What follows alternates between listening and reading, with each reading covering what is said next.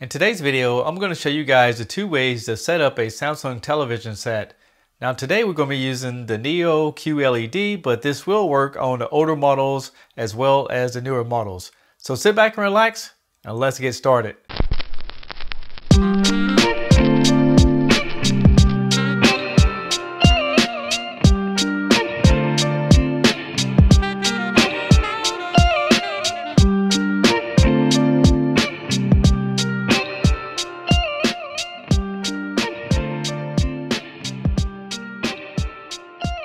So we're going to keep it pretty simple. I have an antenna plugged into the coax on the back of it, and I have a PS5 plugged into one of the HDMIs. The first method we're going to use is just a remote control that comes with the TV set, because a lot of people think that you have to have a smartphone, and that's not the case. Then the second way we're going to do it is through a smartphone using the SmartThings application. So for this part of the video, you will need your remote control. In this case, we have the QN85A. And you will need a reliable Wi-Fi source. Now, don't recommend using a smartphone for data just because the television set consumes a lot of data and it's not that reliable to connect to a mobile device. Before you get started, you need to choose which method you're going to use to set up this television set. In this case, we're going to choose the remote control. Now, it's a good idea to have your Wi-Fi password if you plan on using a wireless router. So let's go ahead and press on remote control. Now you can see that the TV set automatically found the antenna that I plugged into it and the PlayStation. And in fact, it turned on the PlayStation so it can get ready for the next step. Then just press got it at the bottom of the screen. Now if you don't have it plugged in through a Ethernet connection, you need to connect to Wi-Fi. In this case, we're going to be using 2.5 gigahertz, but keep in mind it does support 2.4 gigahertz and 802.11. Now just go ahead and enter your password. Once the password is entered, go ahead and press done at the bottom. Now you can see there it connected to my Wi-Fi successfully, and it'll take me over to the next step, which is the term and conditions. So it is ideal to read through all these terms and conditions, but I've set this up before, so we will just go ahead and agree to all and hit OK.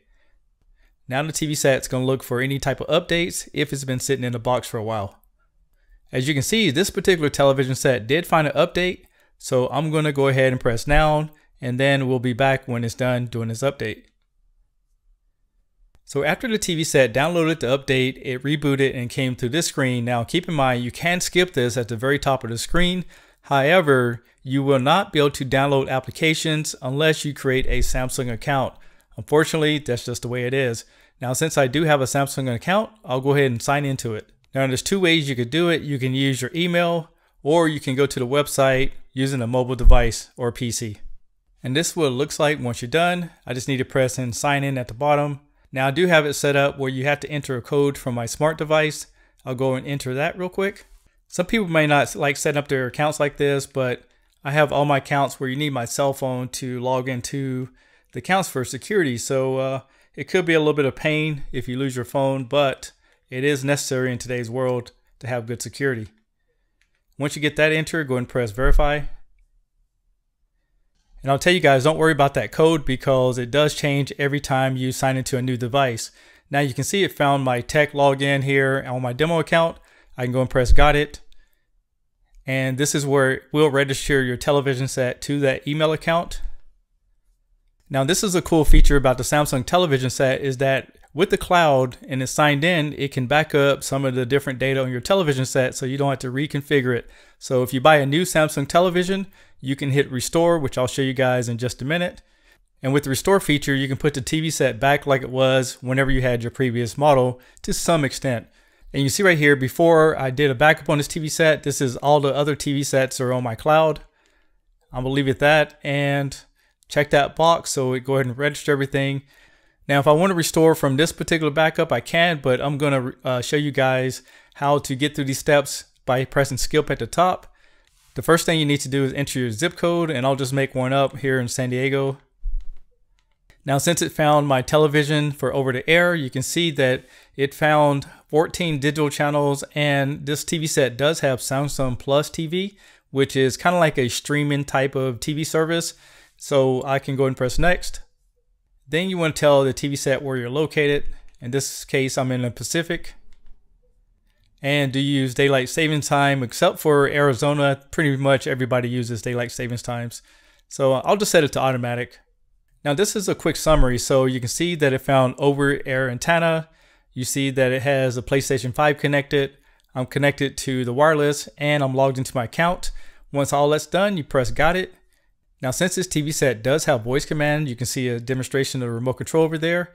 You can set up Bixby and that works off your Samsung account. But if you have Amazon products in your home or Google products in your home, you can connect this TV set through those systems. However, each of those have to be signed in and configured to make that work. Now for demonstration purposes, we'll use Bixby, and you can also press later at the bottom if you wanted to. Next, it's going to give me an option to download the Prime Video application or Hulu. If you don't have those or plan on using them, you just can press skip. And this is some more options. I can download the PBS app, Crackle, which is a free movie service, AMC, and a fitness channel. And then I can press save.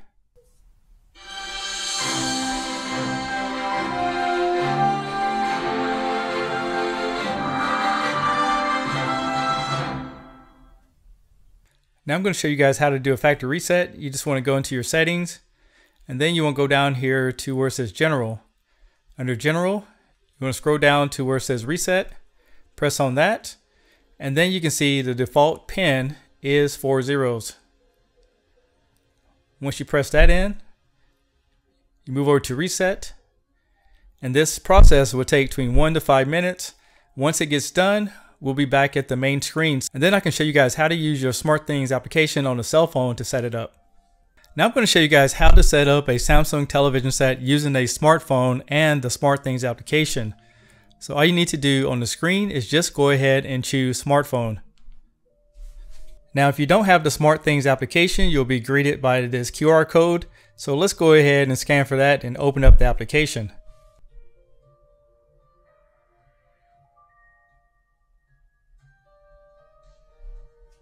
So here we are on the SmartThings application. I can go and press start.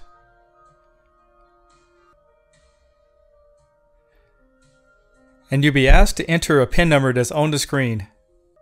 Once you press that, go and press done. And now it's connecting to the SmartThings. Now from your screen, you'll need to enter the Wi-Fi password that's connected to your phone so it can share the information with your television set. Once you enter that, go and press next at the bottom. And now sending the Wi-Fi signal over to the television set. Next, you'll have some terms and conditions. You need to agree upon all of them and make sure you read through those. And keep in mind, if you skip it, it's going to ask for it later on if you need to download applications. So I advise just going to agree all, but that's up to you. Then press OK. Now it's registering the television set with the Samsung account that you have on file.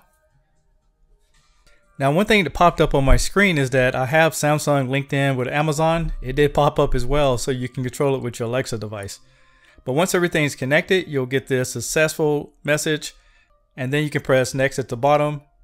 And now it's configuring the television set to work with your SmartThings. This TV set does have voice commands. Now I'm going to use Bixby because it's tied into my Samsung account, but if you want to use Google or Alexa, you'll need to set those up separately. Or you can choose later if you're not planning on using voice command at all. For this part, you can back up your different television settings into a cloud, completely up to you, but the benefit of this, if you have a television and you set everything up and then you get a new TV set, you can use this backup file to restore your new television set so you want to enter everything again. So go and back it up and then press next. Now you also can use this application as a remote control to do basic functionality. And in addition to that, it found those two devices that I had connected before. So you have HDMI 4 that had the PS5 on it, and I have the over antenna. Then I can press next.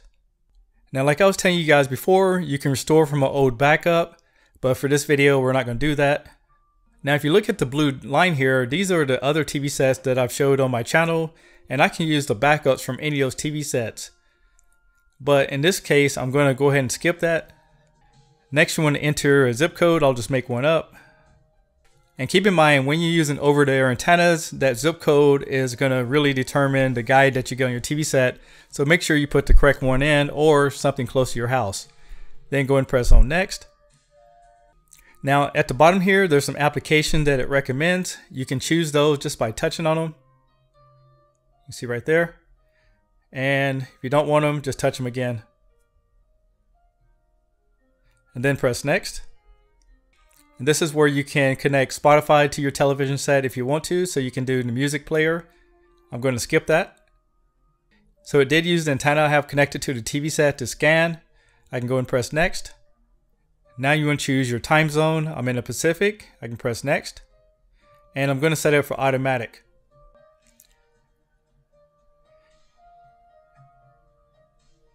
And that's pretty much done. The television set is all set up and ready to go. And I can now press start watching TV at the bottom. Now if you look up in the corner of the TV set, it's asking me to give control to my iPhone. I can allow it or deny it. Let's go ahead and allow it. And then if you look back on the application, I can do some features on the television set. For example, I can click on remote control, and this is where I can control like your home. Now, if you look on the application, there's a few things you can do. You can turn the TV set off and on. You can go to your home. You can even control the multi-view or do voice commands. Now, the reason it says set up now is because you need to give it some additional permissions. And that's how easy it is to get that up and running.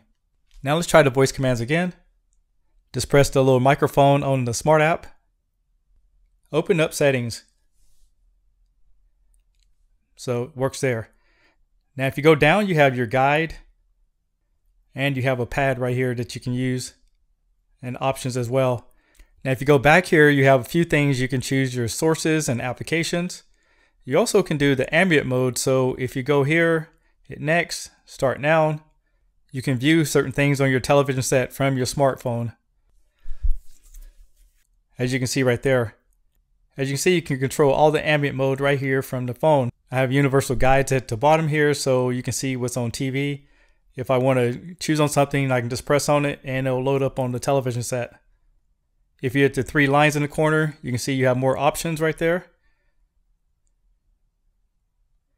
And that's pretty much what you can do with the smart things in the application.